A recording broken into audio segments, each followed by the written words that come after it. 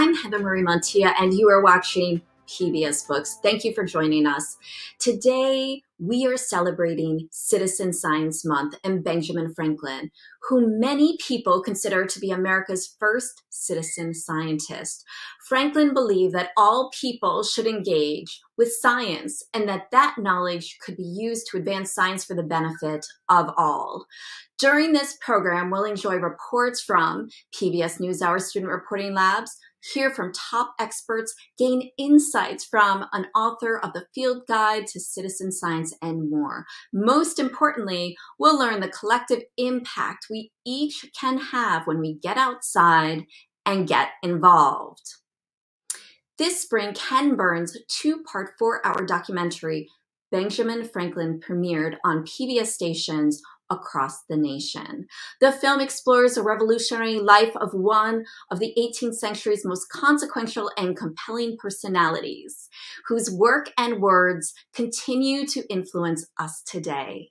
Before we begin today's program, we would like to thank our collaborating partners, PBS NewsHour Student Reporting Labs, WIDA, and SciStarter, as well as our trusted library partners, more than 1,800 strong, and numerous PBS stations across the country for sharing this important conversation with all of you.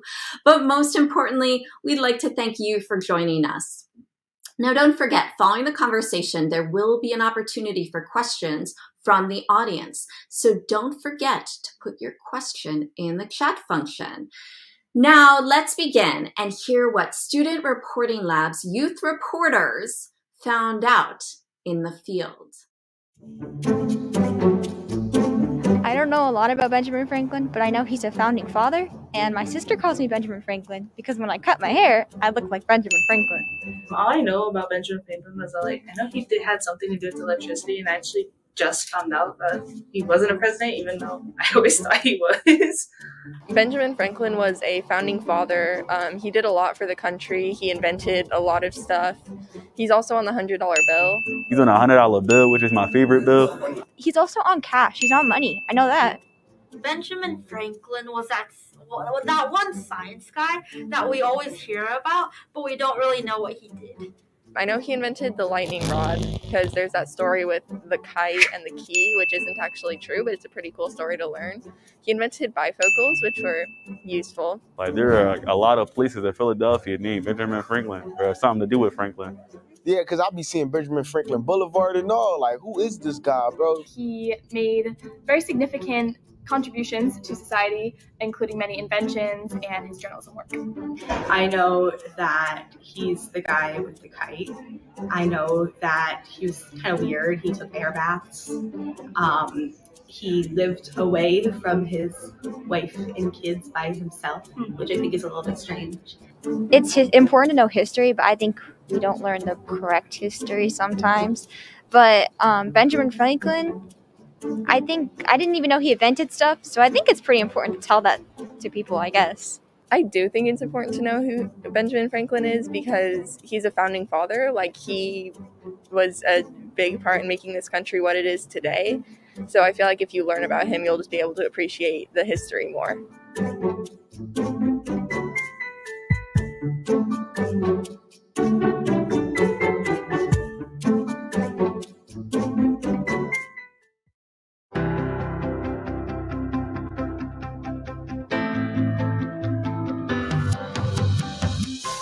The American identity begins when Benjamin Franklin knit the American colonies together. Franklin is endlessly interesting. Printer, scientist, revolutionary. He is the only founding father who evidently had a sense of humor.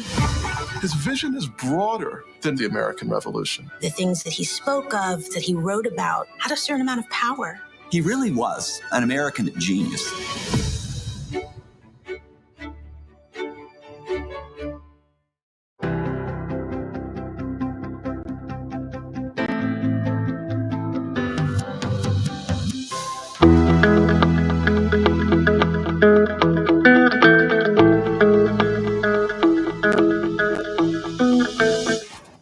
Hi, I'm Lexus Ross, and I'm reporting from Cannon Beach. I'm here with some citizen scientists from Coast, and we're out here looking for some dead birds. as volunteers, you guys are going to help us collect some data tonight. We're going to do some citizen science and record whatever species of frogs that we hear. One of the unique features of the Great Backyard Bird Count is that it is a citizen science project. What it means for me is all of us being aware of what's happening around us. And to me, science means creating a solution. Citizen science is where we, as the science community, enlist the eyes and the ears of those who live in our communities. So let's go.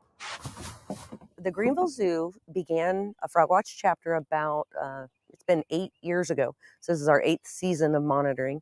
And we found out about Frogwatch USA because it is run by the Association of Zoos and Aquariums. We go out at night, a half an hour after sunset, and we monitor for the breeding calls of frogs and toads. And we involve volunteers to help scientists understand about the populations of the frogs at that park. Matthew Smith of the Bird Conservatory of the Rockies is training citizen scientists on how to monitor and report data on bald eagle nests at Bar Lake State Park just east of Denver. We're a nonprofit organization focused on bird conservation, working throughout the Great Plains and Intermountain West.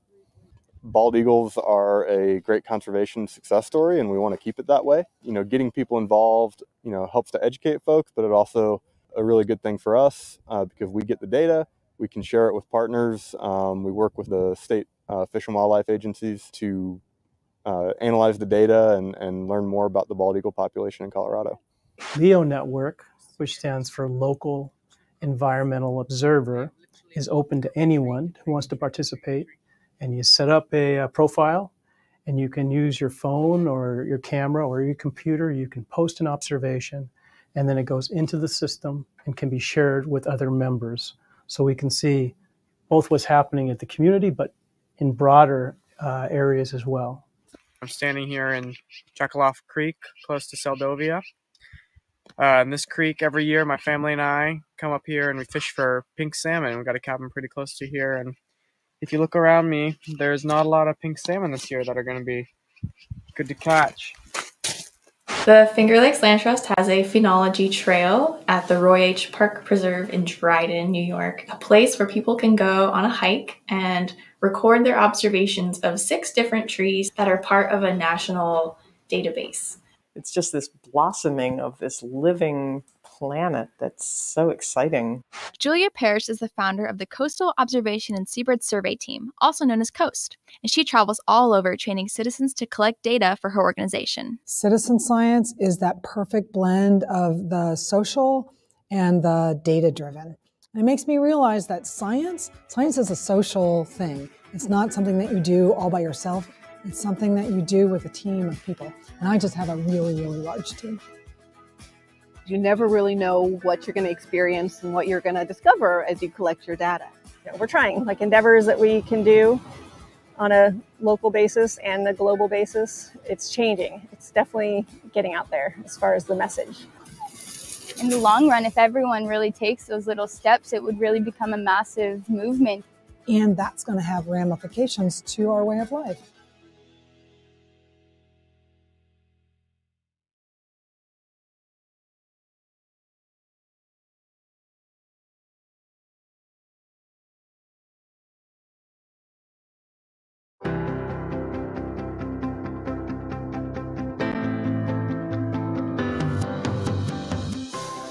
Greetings. Welcome to today's panelist discussion on Franklin, citizen science, and STEM storytelling. I'm Carla Easter, the Assistant Director for Education, Outreach, and Visitor Experience at the Smithsonian's National Museum of Natural History. Today, I'll be joined by 3 awesome panelists.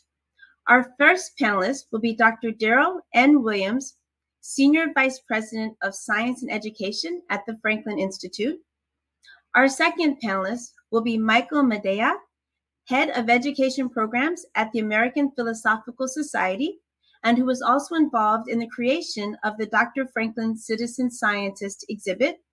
And finally, Sonia Aronson, Climate Resilience Researcher at ICF.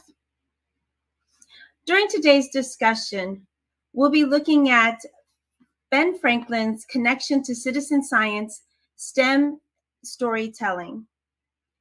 I'd like to kick things off by first providing a little bit of a context. Although we'll be talking about citizen science, I also want to make note of that there is an ongoing conversation about the differences between citizen science and community science. Although some may use those terms interchangeably, I'd like to point out that some feel that community science is distinct from that of citizen science, and that it is oftentimes linked directly to communities and social action for those communities who face environmental injustices and public health challenges and many other challenges. So to get us started, I'd like to ask our first question of Dr. Williams. Hi, Dr. Williams. How are you today? Well, how are you? Great. So my first question for you is, Franklin contributed much to science and scientific study that are still relevant. What can we learn from his contributions today? That's a great question.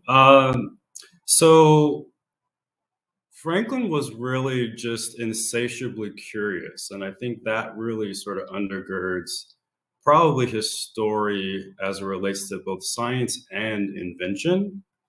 And in terms of contribution, he was really inspired by this idea of knowledge building, and really was a proponent of not just building knowledge, but also sharing knowledge.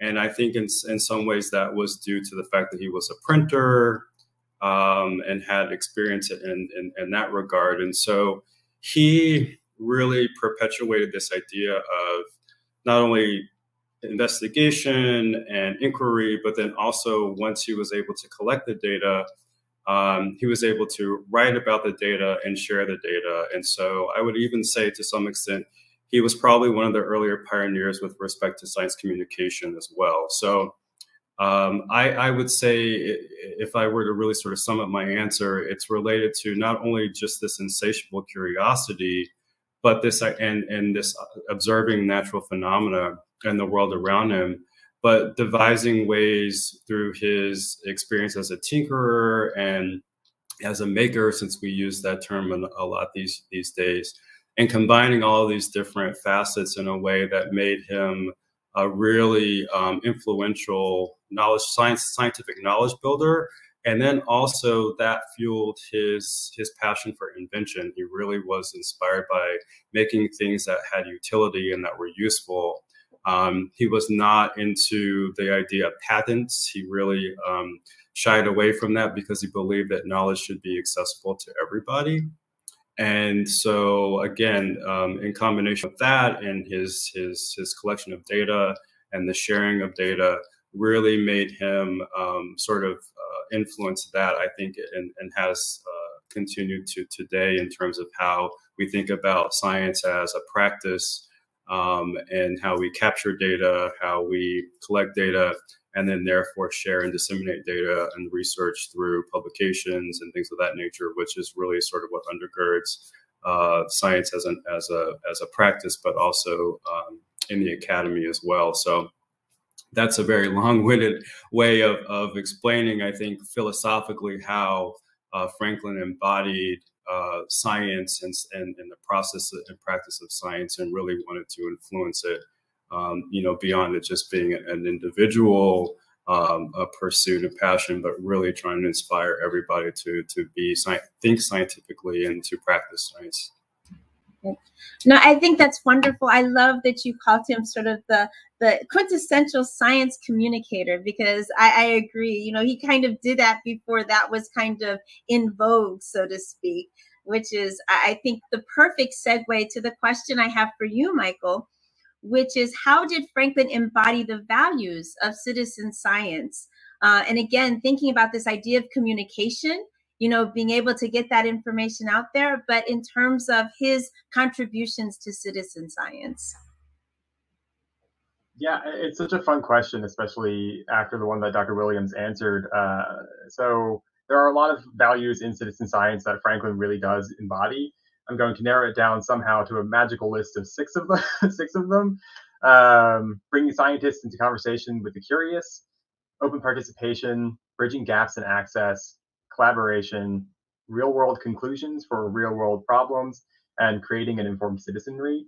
So if you take each one, you think about Franklin, before he was a scientist, he, like Dr. Williams mentioned, was motivated and curious. He followed his curiosity about things he just enjoyed, like swimming and making swimming paddles and fins, to things he was motivated to understand, like electricity, all by solving problems and seeking responses from scientists or experts. Even in his own experiments, he becomes curious and motivated in so many different ways. In terms of open participation, Franklin would regularly send out correspondences. Like Dr. Williams, and like you mentioned, it's about him corresponding and writing and publishing and reaching out to people through the written word. So he utilized his network really often, and he didn't necessarily put boundaries on who could participate in or benefit from his experiments. Like Dr. Williams mentioned, he didn't really patent any of his inventions. But it is also important to note that Franklin operated largely within the pre-existing boundaries of his time, right? So free or enslaved Black people, immigrants, certain classes were all generally excluded from participating in Franklin's work in some ways. But women, on the other hand, mostly floated between inclusion and exclusion for Franklin. This kind of leads into bridging gaps in access for Franklin. And writing seems to be the theme of the day. So for Franklin's writing and publishing, he often wrote and published in ways that were accessible to the everyday person. He's the everyday founder too, right? But if you think about his major publication, Experiments and Observations, the first one that launched him into scientific stardom, it got him there because it was written in friendly, accessible ways where the everyday person could do those experiments and really latch onto them. Collaboration for Franklin is an everyday thing. From mapping the Gulf Stream to his practices in printing currency, Franklin and scientists even today rarely do anything in isolation.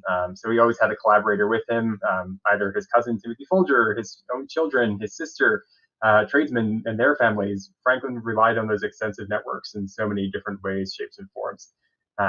You even think about organizations Franklin founded, and they require other people. So collaboration is at the core of what Franklin does. This fifth one of real world conclusions is one of my favorites. The mission of the APS is promoting useful knowledge, and Franklin and the other founders of the society knew that knowledge has to have practical and useful solutions and applications. So you take his pathway on electrical experiments, where as soon as he understood how it worked or gained that knowledge, he started applying that to practical things like the lightning rod, seeing if it could cure rheumatism. Granted, there were some goofy things along the way. He killed a turkey to see if it could actually be killed by electricity. So these kind of lighthearted things, but still practical in some sense. And of course, the last one, which might be the most important, the idea of creating an informed citizenry through or community, right? We think about the words that we're using to describe this practice. Franklin has that great quote, "Republic if you can keep it." Being scientifically informed is part of keeping that republic alive and well. And he was well aware of the ideas of scientific problems being integrated into society, policy being formed by scientific problems. And you think about today with medical rights and access, climate change, all of these scientific problems are really being wrapped up in policy. So I think it's a very Franklin thing to be informed about science, so you can be informed about what it means to be a citizen, be part of the community, be involved in your area and surroundings. So that's the briefest possible way I can sum up those answers. That's fantastic. As you were speaking, I was thinking to myself, he is kind of that bridge between citizen science and community science. If you think about it, he sits right in the middle there because of, as you said, this desire to have an informed citizenry, but also, again, the republic connecting to science, which is incredibly important, especially when we think about today and people's need to have access to that information, but also be able to apply it and use it. So I think that's wonderful. I think you pared it down perfectly. Wonderful way to describe it. And that leads me next to my question for Sonia. And this one really is something that's near and dear to me. And it's about the importance of storytelling in engaging communities and especially younger generations around science, technology, engineering, mathematics, or STEM. And so what are your thoughts on that? I think that stories really have the power to help people understand each other and how people interact with the world. And for young people, that's really important because whereas when we're younger, we're more receptive to certain things. And like Benjamin Franklin, I think young people are just generally very curious about the world. I know that was definitely true for myself.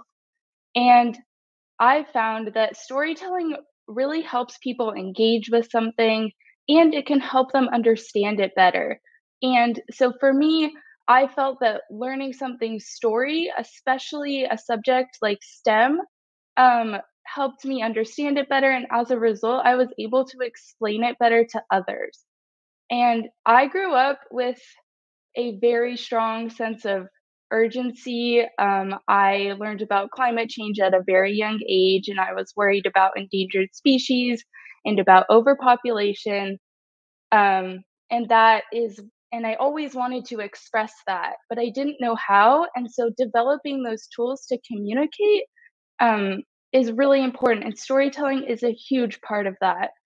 As young people, it cannot be overstated that the changes that world leaders make in the next few years are going to determine our futures and our children's futures, and that we are the ones who are going to carry the burden of a world that didn't act fast enough. So if we can pay attention to the changes that are taking place in the world and tell the stories of those who are disproportionately impacted, like things like climate change, that is going to be really essential.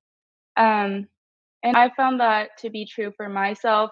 I thought I wanted to be a journalist, but like I said, I really wanted to explain science to others.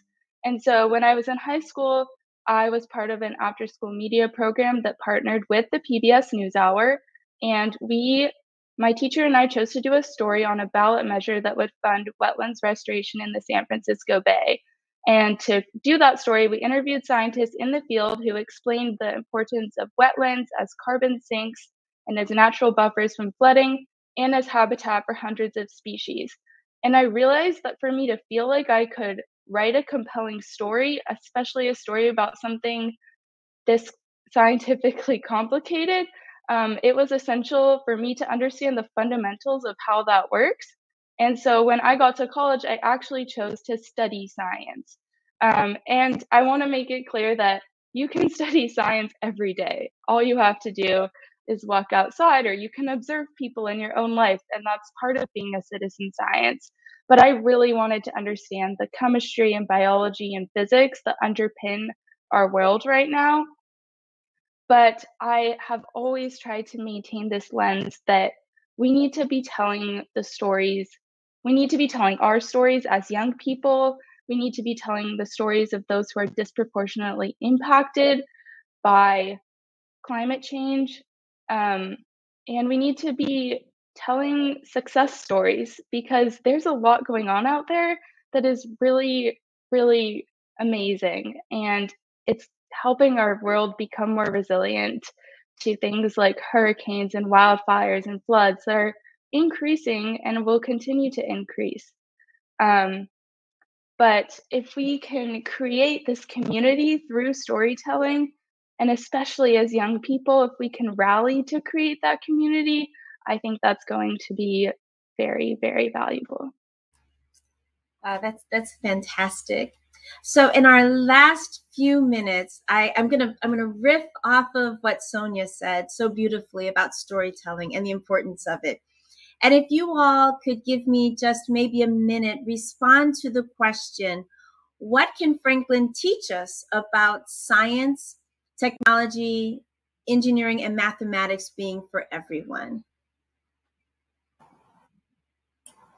I give you all a second to think, and then maybe I'll go in the order we started with. Well, I'll just sort of jump in because I think this is great, and I think both the other panelists had excellent points. I think it's in as a, we're born curious, we're born asking questions. So this is sort of part of being human, is being curious. And so the science part and really understanding sort of the process of science develops over time as we scaffold in our learning. And I think the other part too that is really beautiful about Franklin and his legacy is this idea or this notion of lifelong learning and how science can perpetuate that process. And so I think thinking about it from that perspective, it's really about how science enables us to be able to maintain a level of curiosity with the idea of also being able to not only ask questions, but finding practical ways of answering those questions. And we're all the better for it when we're all invested in this notion of collective problem solving.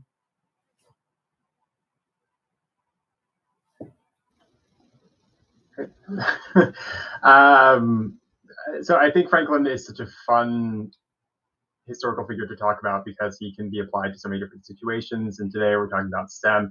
But I think Franklin is the example of what it means when everybody has access to something. So for Franklin, this is much about access being included for everybody and access not being included for everybody on both sides, right? There's a quote from his sister in one of the final letters that she sent him before he passed away. And I'm paraphrasing and butchering, but it's essentially, imagine how many more Franklins and other famous scientists there could be if we removed boundaries so that others could have the same types of advantages and successes that you did, for her referring to Franklin. So I think that whole snippet at the end of his life is the great kind of thing of, if access is for everybody, then there can be more Franklins in the world, which I think that would be a great thing to happen. Wonderful. Thank you. And so Sonia, you get the last word. I think that was very well said.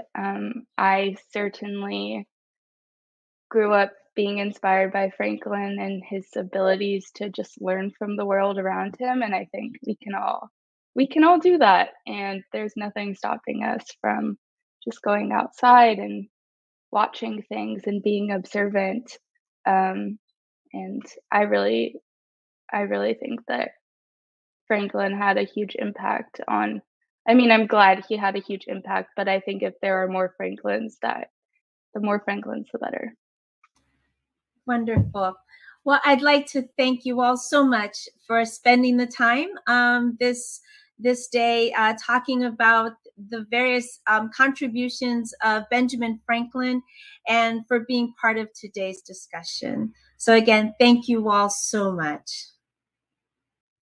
So up next, we're going to hear from Leah Clapman, the founder of PBS NewsHour Student Reporting Labs, about the lifelong impact for students at the intersection of STEM and storytelling and the resources to get started.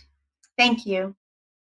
Thanks so much for the opportunity to add student journalism and storytelling to this amazing event. For almost a decade, PBS NewsHour Student Reporting Labs has worked with teens, media teachers, and local public media stations to facilitate STEM storytelling, including citizen science and engineering.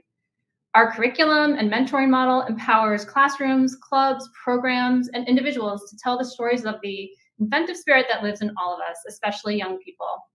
We publish student videos on the PBS NewsHour, which reaches millions of viewers, and on local station broadcasting and digital platforms. And that motivation and opportunity truly sets us apart.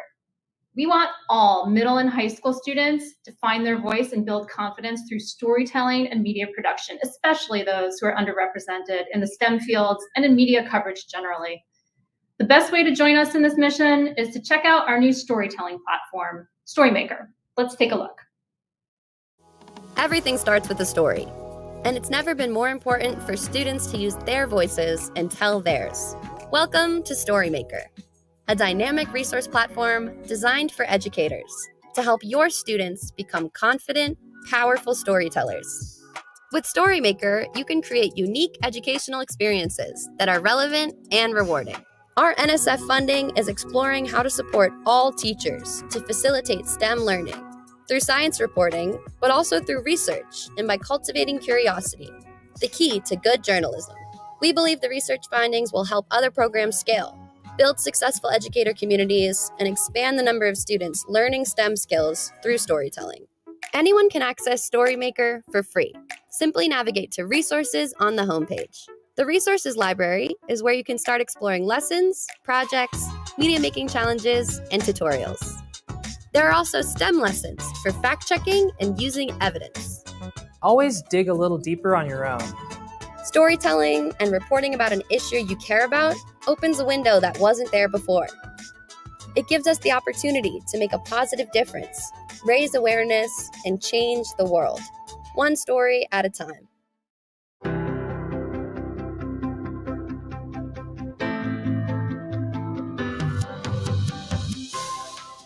PBS Books is thrilled to be here today with Darlene Cavalier, author of The Field Guide to Citizen Science: How You Can Contribute to Scientific Research and Make a Difference. Darlene Cavalier is the founder of SciStarter, a popular citizen science portal and research platform connecting millions of people to real science they can do. She's also the founder of Science Cheerleaders, a nonprofit comprised of current and former NFL, NBA, and college cheerleaders pursuing STEM careers, co-founder of ECAST, expert and citizen assessment of science and technology, and co-founder of ScienceNearMe.org. She is also a professor of practice at Arizona State University School for the Future of Innovation in Society. In addition, she is a founding board member of the Citizen Science Association, an advisor and fellow at National Geographic, appointed to the National Academy of Sciences, Designing Citizen Science to Support Science Learning Committee, and named co-chair of America 250th Innovation, Science, and Entrepreneurism Advisory Council. She is the co-editor of The Rightful Place of Science, Citizen Science, and author of Science of Cheerleading. Believe it or not, she does all of that, and she resides in Philadelphia, Pennsylvania, with her husband and 4 kids. It is my pleasure to welcome Darlene. Hello. Heather, thank you so much for having me. I'm so sorry for that long bio. No, you are amazing. You've done so many things, and we're so pleased that you're here today. Before we begin, I'd love for you to share a little bit about SciStarter. It says this book, your book, Why We're Here, was written by the experts of SciStarter. What is SciStarter? SciStarter is a website, but it's more than a website. It's basically become a community where scientists who need help from the public, sometimes scientists don't have enough data or they have too much data. This is where the public can come in, and we'll talk about that in a bit, are connected with members of the public. So anybody who's curious or concerned about something, you're going to find a way to take action on that at SciStarter. So we're a connector between people looking for volunteers and volunteers looking for a way to make a difference. So we've heard about citizen science already today, but I was hoping that you could share a little bit about what inspired you to write this book now. Well, my colleagues and I, the co-authors, really felt it was time to do more than SciStarter, the website. And part of that was just to show people how truly easy it is to find and engage in citizen science. And then we were very lucky that Timber Press Publishing approached us and asked us to write the book. So really that determined the timing of the book. But it became very fortuitous, I guess, because our book was published right before the pandemic. And what we saw during the pandemic was about a 480% increase in the number of people coming to SciStarter. That wasn't because of the book. The book was helpful for sure. It happened to be that people were trapped inside. We all know the story, looking for things to do. Citizen science became a way for people to stay connected, feel like they were learning things, making a difference. And actually, there were quite a few COVID-related projects that needed help from the public as well. The really interesting thing is that we haven't seen that number go below pre-pandemic numbers in terms of the number of people coming to SciStarter. So millions of people come to SciStarter. There's thousands of opportunities, including projects and events. And in fact, we're right in the middle of Citizen Science Month. So there's lots and lots of events happening this month in April. And then there's close to 130,000 registered users of SciStarter who are very actively engaged in all of these ways of helping to advance scientific research. I just want to stay on that point for 1 second. Scientists or project leaders sometimes don't have enough data. I mentioned that earlier. So that might be because they can't get out to the places they need to go. So imagine during the pandemic, they're really limited in being able to get out and collect data. Their graduate students couldn't get out there and collect data. So they really relied on people to make and share observations from where they are. And in fact, you know, I can look at my window and probably do 15 citizen science projects easily, probably more. So that might be, I follow a protocol. These are instructions. These are common sets of instructions that everybody follows. This is how the data becomes reliable for scientists to be able to use to advance important research. You might be asked to observe local weather day after day, or maybe count pollinators once, just for a couple of minutes. Every single action is important. Even if you don't see what a scientist is looking for, a report of 0 is an important action, believe it or not. Or scientists have too much data. And this might be because they are sifting through images from the Hubble telescope, or sifting through medical images of cells that may be showing signs of cancer.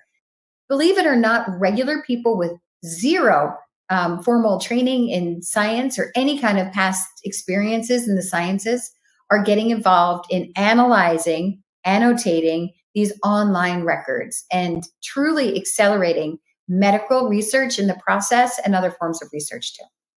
You know, it's really incredible how you put it and how we learn through this book that you can truly make a difference. You don't have to be a scientist, but you can pursue whatever love you want, but still make a difference in the scientific community. So we're all here today celebrating our connection of citizen science with Ben Franklin. Can you take a moment before we jump more into your book and different aspects of your book? How is your book related to Ben Franklin's version of citizen science and who he was and his legacy? I mean, he's the ultimate citizen scientist. Now, he happened to live at a time before science was a word. And citizen science certainly was not terminology that was known back then. But many of his discoveries, many of what he's known for, never could have happened without the help of his fellow citizens. And these are citizens of the world, in this case. To better understand the Gulf Stream, he enlisted the help of his cousin and other sailors to learn more and help really dig into learning about the distance between the planets. He needed help from people pretty much all over the world. There's so many different instances where Ben Franklin recognized the power of the crowds and how no one person knows everything, but everybody knows something. And so this is how collectively he was able to advance really important discoveries, many of which he's known for today. So that's a direct link, honestly, between Ben Franklin and citizen science. So one of the things I love about your book is that you make it so easy for the ordinary person like me to be able to participate in these experiments. So just to let the audience know, in case you haven't yet read Citizen Science, there is a section that is really focused on the individual, how you can engage online, you can do it at home, nature, and then it's more community focused in terms of with libraries, with educators in schools, and with community centers. Can you talk a little bit about that? That's right. So a lot of citizen science is on this individual level. Individual in terms of how you get involved. You're always working with a lot of other people, but you can, you may never know who they are. The community-based type of approach, libraries actually are an extremely important facilitator and partner with this, with SciStarter and with Arizona State University.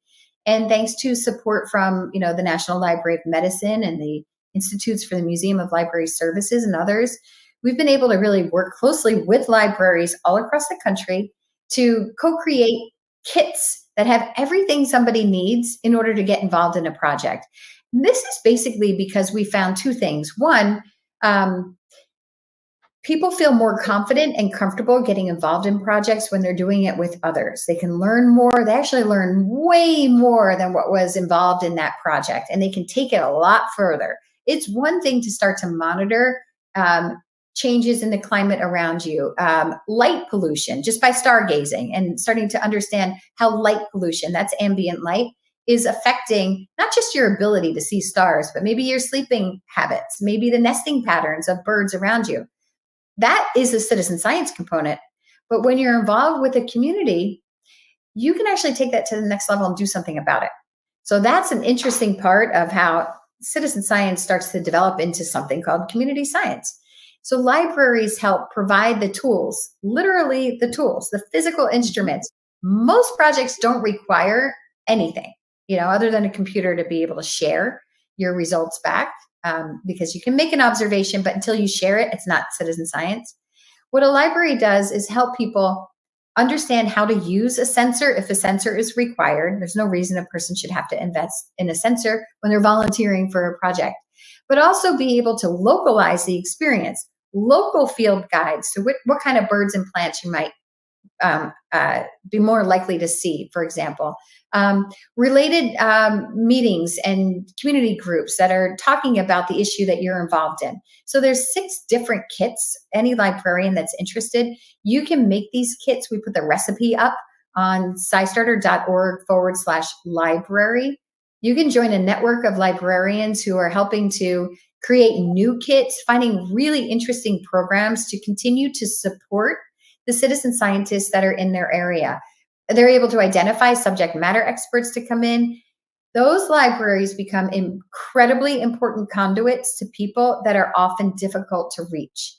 In Arizona, these might be people who use the library because that's where their air conditioning is. That's where their source of a Wi-Fi or internet is. That's where the source of a computer is. Getting those disenfranchised communities involved in actually doing learning science, contributing, has had really neat effects that make us all feel like we're doing something worthy. Well, thank you so much, Darlene. This book is fantastic, and I really recommend that everyone grab one, whether you're able to do it as an educator and share it with a group of people or work on your own. I think you'll get excited. Just by looking at this book, you will realize there are opportunities to make a difference day in and day out and to contribute so much to the environment we live in. So great way to celebrate Citizen Science Month is to get involved today and to get the book from your local library, if not from somewhere else. Have a great day, and we look forward to seeing you again, Darlene. Thank you so much, Heather. I appreciate this opportunity.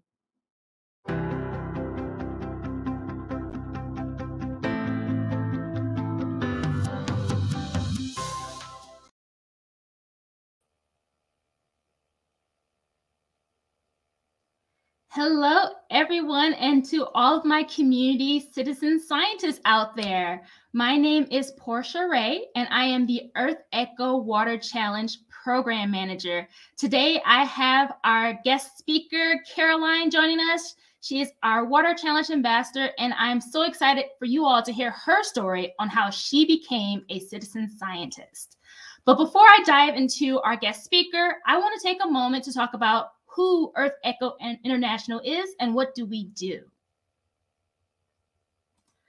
So for those who've never heard of us, Earth Echo International envisions a world where every individual from all backgrounds, all experiences, has the opportunity and the tools to create a healthy and thriving environment. To that end, our mission is to build a global youth movement to protect and restore our ocean planet.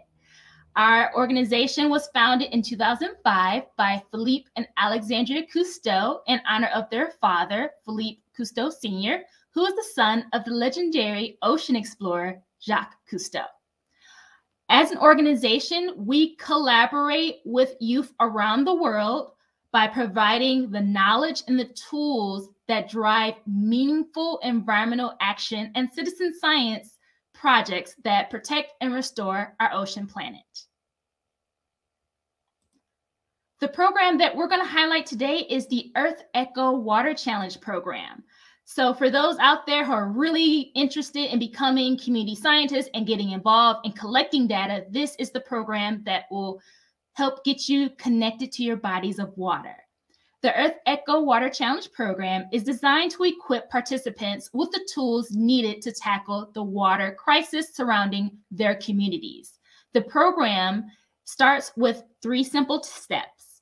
Participants are encouraged to go out to test their local water quality, share their information on the Earth Echo Water Challenge database, which is monitorwater.org, and use that data to influence and to inform action to protect their local water resources. So that's that citizen science piece.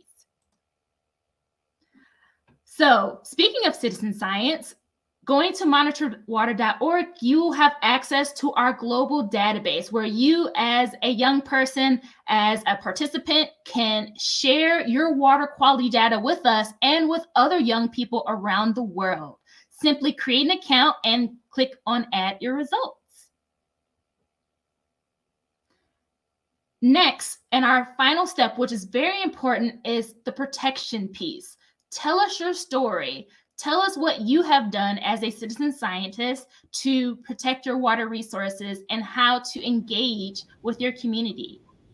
So what I am going to do now is introduce our next guest speaker, Caroline. Well, thank you so much, Portia. I am Caroline Crowley. I am a Youth Water Challenge ambassador from just outside of Boston, Massachusetts. Right now, I am in Los Angeles touring colleges, but of course, I brought my Citizen Science Earth Echo Water Challenge kit with me because citizen science takes no vacations.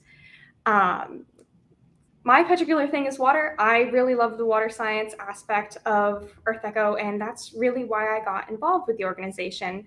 I've been dragging my parents out to every single touch tank aquarium that I could find ever since I was 4 years old, and really getting connected with Earth Echo to have that grander scale international aspect of water science and citizen science has been a real blessing over the past 2 years that I've been involved with them. Would be that going to their youth leadership summits or attending webinars and getting to talk to real leaders who are able to have that really global impact on initiatives such as Ocean 30 by 30, which is aiming to protect 30% of our oceans by 2030. And in Benjamin Franklin's own words, when the well's dry, we know the worth of water. Our well, our ocean, our global ocean, is really what inspires me to find that worth and to participate in citizen science through Earth Echo. I am learning about the science not only via testing kits in my local rivers during my summer crew programs or river cleanups via my environmental clubs, but now I'm getting to participate in grander scale advocacy work with and via Earth Echo. A lot of the energy that I feel with Earth Echo is based in curiosity, a lot of which drives citizen science in general. And really, what better untapped resource for curiosity than youth, than kids? I remember when I was 4 years old, my mom had to set a limit that there were no more questions after 7 p.m. Now I have broken that time and time again, but such is that curiosity that drives our citizen science. And what's really inspiring is getting to work with the other Water Challenge ambassadors, all who are members of Generation Z, my generation, who are now using that curiosity and participating in citizen science via Earth Echo, and then amplifying it through digital media and through our own documentaries and our posts and everything like that, in order to share our story, share our work, and to learn more about what is going on in the world around us and applying that to advocacy work and what we hope to see in the future. And I think a lot of that is really going beyond what Ben Franklin could have ever imagined, and creating that sort of instantaneous network of sharing citizen science and of sharing our initiatives. And what I would really like to emphasize before I turn it over back to Portia is that for anybody looking to get into any aspect of citizen science, be at any age, it's really important to not be intimidated by the field. You can start in your science classes. You can start, it's not cliche to do the baking soda volcano or to simply do a beach cleanup. It's really important to start small, and you don't need to be super accomplished to make an impact. A lot of what Earth Echo has really helped me to learn is to grab the resources and ask the right questions and contact the right people in order to make a really meaningful impact. It's a lot bigger than your high school biology class, but it's super important to take those next steps after you have started small. And that's what's really helpful to engage in via Earth Echo is they will provide you with the right resources and the right questions to take that next step in formulating and facilitating these community events. Part of my work has involved group projects via my own high school environmental club and via local river organizations in my community based in Boston. We love our dirty Charles River water, but a lot of that has come with questions and with initiatives to learn more about that. And what's really great about the Water Challenge Ambassador Program is that now we have a platform to gather data, to share data on a grander scale. And Portia, you're welcome to turn it over to the Plogger campaign, because I know that's one of our greatest community events. Yeah, thank you so much, Caroline, for expressing your experience as a Water Challenge ambassador. And the beauty of our program is to have these young people become citizen scientists and lead ongoing water monitoring efforts throughout the Water Challenge program, which is a global water monitoring program that has engaged 1.6 million participants in over 146 countries. So again, I want to thank you, Caroline, for all of your hard work, for networking with youth across the globe, and also sharing your passion to protect our waterways. Opportunities to get involved. We are currently launching the Earth Echo Water Heroes Plogger campaign in collaboration with our partners Xylem and Manchester City football team. It started on March 22nd and it ends this Friday on Earth Day, where we're encouraging you all to go out today to plog. If you've never heard of plogging, it's simply jogging and walking or running while also picking up litter around your waterways. You can participate by, again, going out and plogging and creating an account on SciStarter to report your findings. So in the chat, we will make sure that you have all that information. And to conclude, I just want to thank you all for all of your efforts and encourage you all to continue to make a difference to protect our ocean planet. So I'm going to pass it back to Caroline to wrap up, and then we will pass it along to Heather. Thank you so much, Portia. And I've seen a question in the chat from Chloe. Has my involvement with citizen science and the Earth Echo Water Challenge impacted what I would like to study in college? Yes, it really has. It's been an example to network with a lot of people who are helping me and advising me to go after different programs and internships. I wanted to be a marine biologist in second grade, but through Earth Echo, I've learned that there is so much more to ocean advocacy than just learning about the biology of it.